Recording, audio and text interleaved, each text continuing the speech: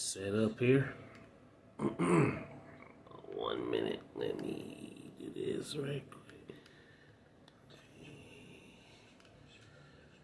Slug here. Right there. Perfection. Alright. Down a little bit. Make sure y'all can see me okay. Sound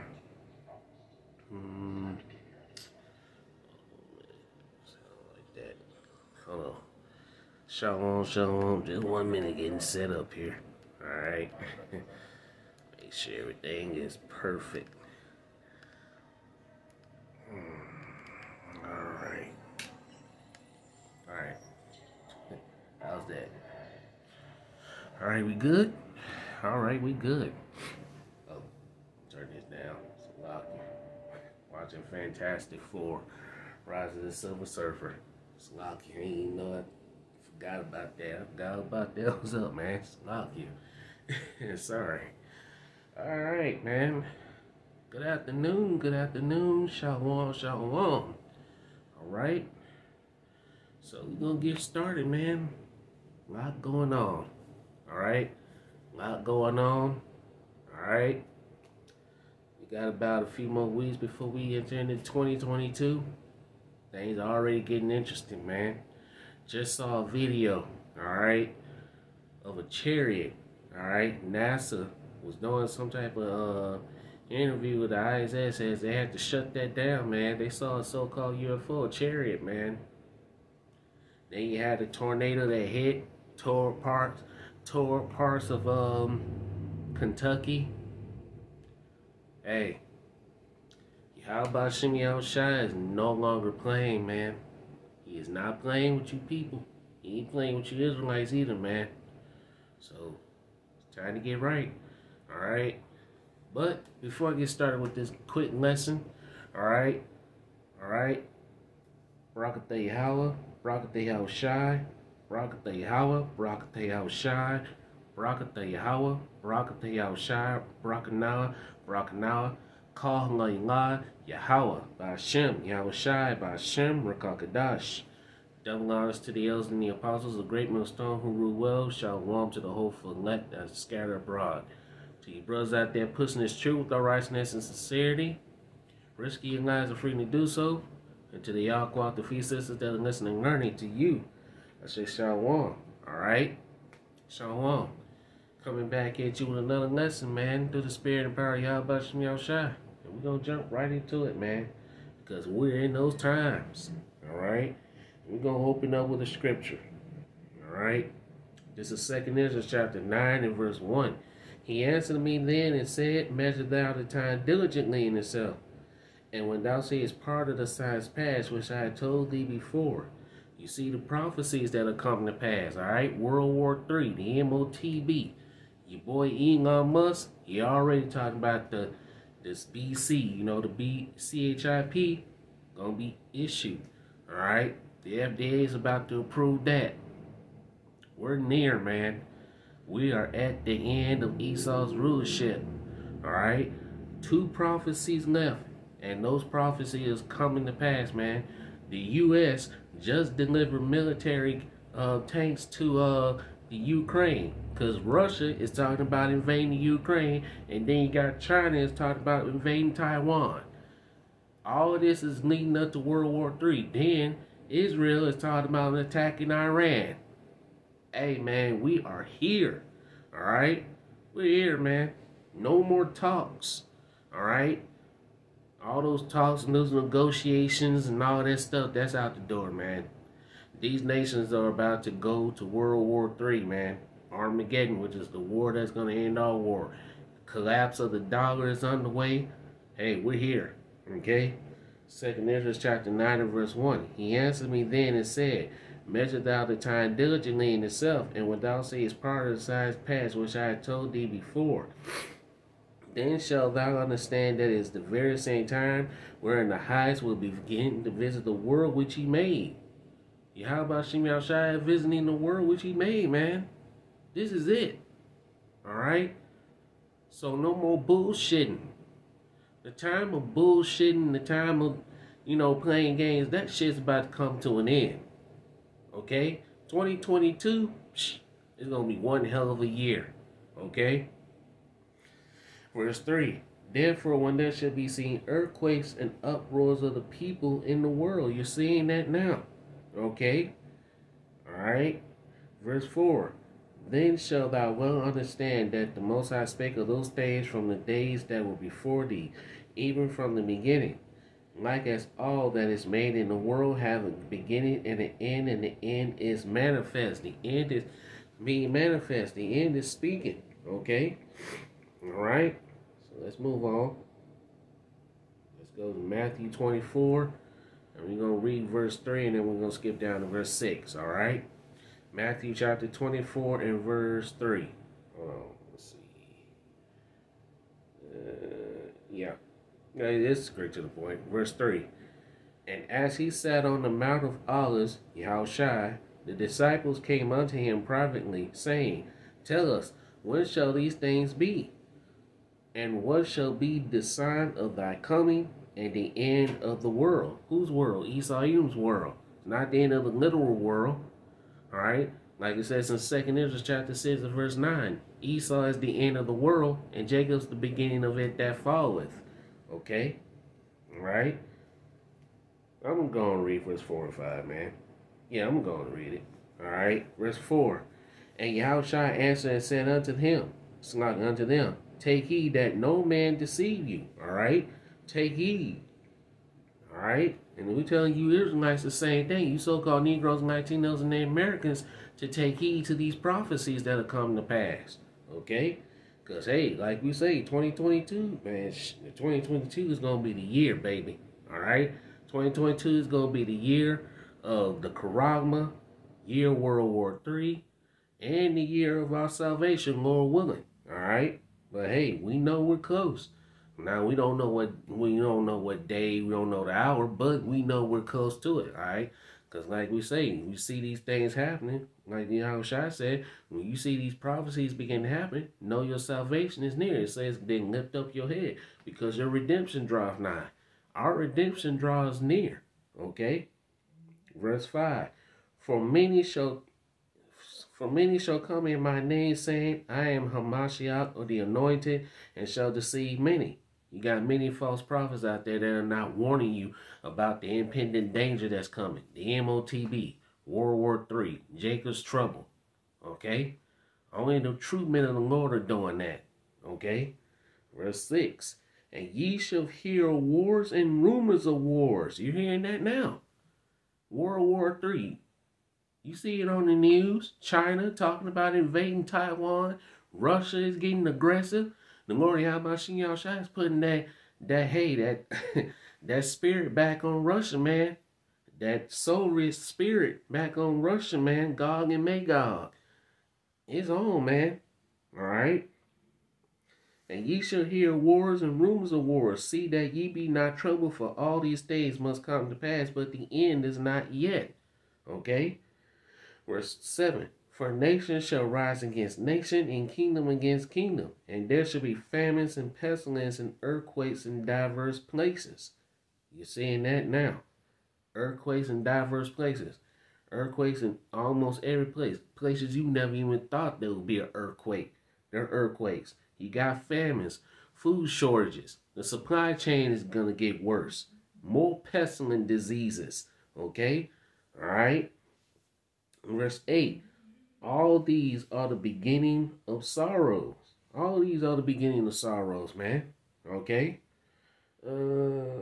Let's see. I want to read all of them. Yeah. Let's see. Hold on. I'm going to read verse 21. Skip down to Matthew 24 and verse 21. For then shall be great tribulation, such as was not since the beginning of the world to this time, no, nor ever shall be. And that said, those days shall be shortened, there shall no flesh be saved. But for the elect's sake, those days shall be shortened. And unless Yahushua comes back and deliver his elect, man, all flesh on earth will be gone. There will be no light to come back to save. Alright? So hey, things are rapidly moving fast, man. We're here. Okay? Actually, let me go to Ezekiel. Let's go to Ezekiel 30, I think Ezekiel 38. And yeah, come. This is Ezekiel chapter 38 and verse 1. And the word of the Lord Yahweh came unto me, saying, Son of man, set thy face against Gog in the land of Magog, the chief priest of Meshach and Tubal, and prophesy against him. All right? Gog and Magog is talking about Russia. All right? Verse 3. And say, Thus saith the Lord Yahweh power, Behold, I am against thee, O Gog, and the chief priests of Meshach and Tubal. I will turn thee back and put hooks into thy jaws, and I will bring thee forth, and all thy armies, horses and horsemen, all of them clothed with all sorts of armory, even a great company with bucklers and shields, all of them handling swords. And the modern day sword is military weapons, the missiles. All right, that main sword is the missiles, man. Okay. So the Lord Yahweh is putting that evil spirit into Gog and Magog, which is Russia, to do these things that they're doing. All right, let's go to a quick scripture right quick. Proverbs 21 and verse 1. Because like it says, man, a man's goings are of the Lord. How can a man understand his own way? All right, Proverbs 21 and verse 1. The king's heart is in the hand of the Lord Yahweh. As the rivers of water, he turneth it whithersoever he will. Okay? So, hey, a man's goings of the Lord, man. The Lord Yahweh is allowing, hey, Russia to doing what they doing. Why? To fulfill prophecy. And prophecy is about to be fulfilled. Okay? Verse 5. Persian, Ethiopia, and Libya with them, all of them with shields and helmets. So all these nations are going to, hey, join up with Russia along with China. All right? Iran, all these nations. Gomer, Turkey. All right? And all his bands, the horses of Tungamar of the north quarters, and all his bands, many people with thee. Be thou prepared and prepare for thyself, thou and all thy company that are assembled unto thee, and be thou a guard unto them. So Russia is going to be a guard to these other nations, okay? All right? Because, hey, America is going to be drawn into this next world war, man, okay? Let's go to Jeremiah. Let's see. Scripture on that. I think it's Jeremiah 49 and 21, I believe, where it says, the least of the flock shall draw them out. Yeah, verse 20. Salaki. Jeremiah 49, verse 20. Therefore hear the counsel of the Lord Yahweh that he have taken against Edom and his purposes, that he have purposed against the habitations of Teman. Surely the least of the flock shall draw them out. So America is going to be drawn into this next World War III, okay? Surely he shall make their habitations desolate with them, okay? And this is all being done through the spirit and power of Yahweh Shai, man. Okay? Joel, let's go Joel 3 and 1. Alright? Yeah. Joel 3 and 1. For behold, in those days and in that time shall I bring again the captivity of Judah and Jerusalem. Judah is the southern kingdom, which is the so-called Negroes, along with Benjamin and Levi. Okay? And Jerusalem is the northern kingdom, which is the so-called Latinos and Native Americans. All right? So our captivity is about to be turned back, man. And this is all being done through the spirit and power of Yahweh Shai. Verse 2. And I will also gather together all nations and bring them down into the valley of Yehoshaphat. Yehoshaphat means Yahweh judge. And plead with them there for my people and for my heritage Israel, whom they have scattered among the nations and parted my land. Verse 3.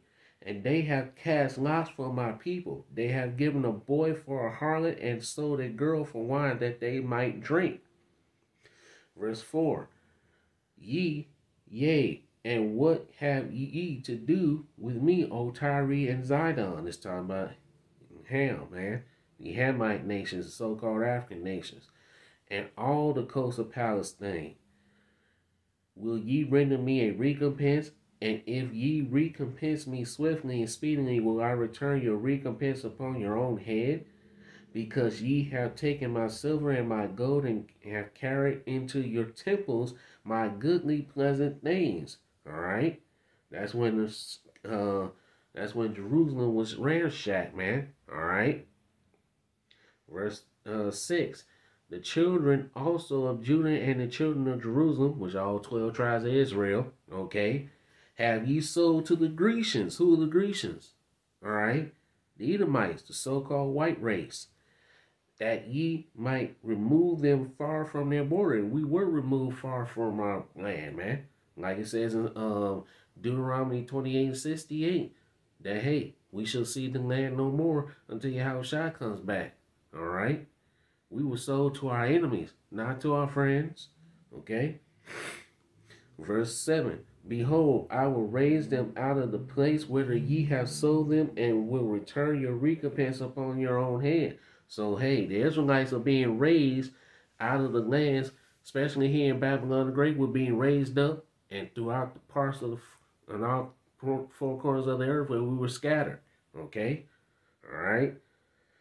And this is what's about to happen. Because, hey, these heathen nations, and this is what is all being gathered up for. All right? To do this. Joel 3 and verse 8. And I will sell your sons and your daughters into the hand of the children of Judah, and they shall sell them to the Sabines, to a people far off, for the Lord Yahweh has spoken it. All right, you nations and you heathen nations and you Edomites, y'all about to go into captivity, man. Starting with the elites. The elites is going to be the first fruits of slavery. All right, he that leadeth into captivity shall go into captivity. These low-level Edomites, yeah, they're going to die on this side. They're going to be reborn in the kingdom through the loins of the elites as slaves. All right? Verse 9. I'm reading verse 9, continuing. Verse 9. Proclaim ye this among the Gentiles. Prepare war. Wake up the mighty man. Let all the men of war draw near. Let them come up. Beat your plowshares into swords and your pruning hooks into spears. Let the weak say, I am strong. That's what these nations are doing, man. Okay? These nations that didn't have nuclear capabilities, hey, now they flexing against America, Babylon the Great. All right? A long time ago, these nations couldn't talk shit to America. Look, America was something to be feared. All right? Or America is still militarily strong, but in the inside, it's falling apart. Esau's kingdom is falling apart, man. It's over with. All right. Verse 11. Assemble yourselves and come, all ye heathen, and gather yourselves together round about. Hither cause thy mighty ones to come down, O Lord Yahweh. Verse 12. Let the heathen be wakened and come up into the valley of Yahushua, for there I will sit to judge all the heathen round about. And that's what is about to happen. These heathen nations are about to be judged. That's why these nations are being gathered over there in the land of Saudi Arabia. Okay? All right? For this next World War III, man. All right? For Harmer Guy won World War III. Okay? And there will be a draft. Okay? Don't think it won't be a draft, because the draft is coming back. Okay? Verse 13. Put ye in the sickle, for the harvest is ripe. Come, get you down, for the press is full, the fats overflow, for their wickedness is great. Multitudes in the valley of decision, for the day of the Lord Yahweh is near in the valley of decision. All right? Hey, it's near. World War III is going to kick off, man. Okay? Verse 15. The sun and the moon shall be darkened, and the stars shall withdraw their shine. The Lord Yahweh Shai also shall roar out in Zion and utter his voice from Jerusalem. And the heavens and the earth shall shake, but the Lord Yahweh Shai will be the hope of his people and the strength of the children of Israel. Okay, we're going to be delivered before this impending destruction. Before those nuclear missiles hit, the elect are going to be beamed up into the chariots. All right, that's why these chariots are appearing. We know our salvation is near, man. Okay, all right, and the earth is going to shake. How the earth is going to shake? All right. The M.O.T.B nuclear missile is going to cause the earth to shake and rock to and fro. All right? Let's get that in, I think it's Psalms 20, not Psalms, but Isaiah 24 and verse, let's see. Yeah, I'm going to start at verse 18. Isaiah 24 and verse 18. And it shall come to pass that he who fleeth from the noise of the fear shall fall into the pit, and he that cometh up out of the midst of the pit shall be taken in the snare.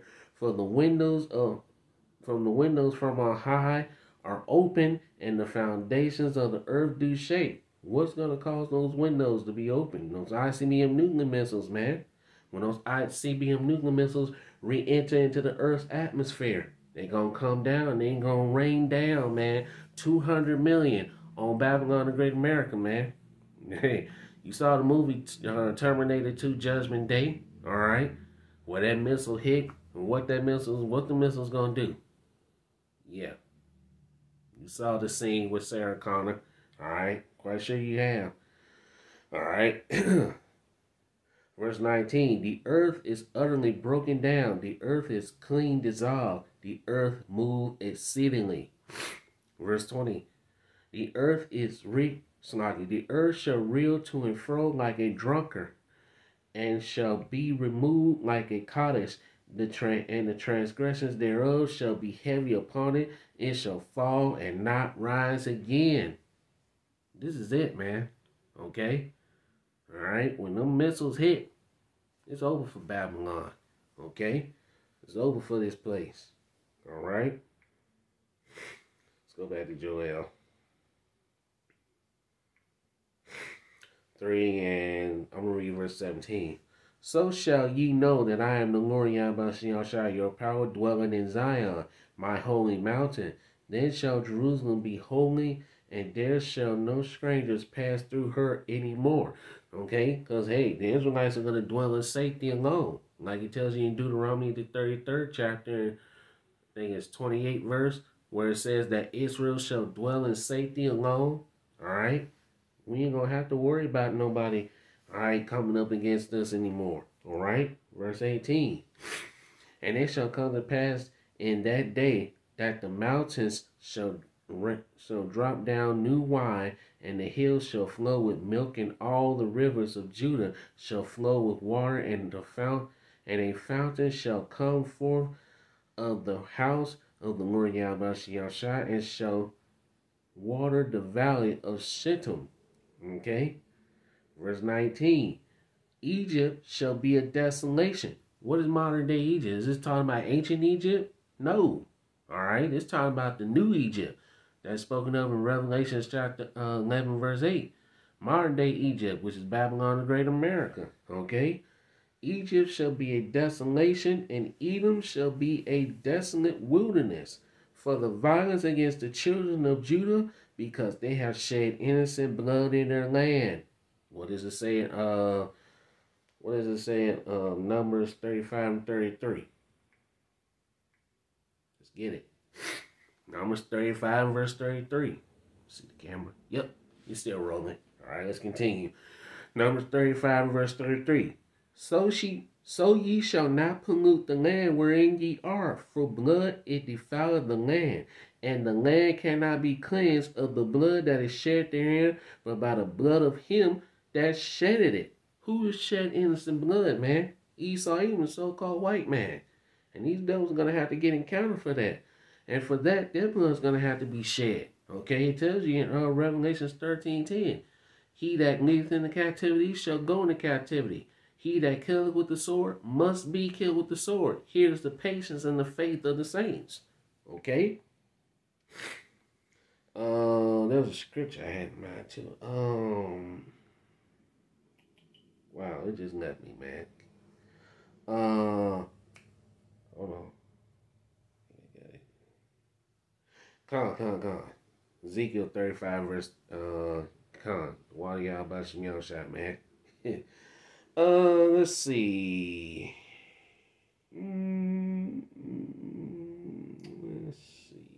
Let's see. Hold on. Let me see. Well, I want to start. All right. I'm going to start at verse 1, man. Ezekiel 35, verse 1.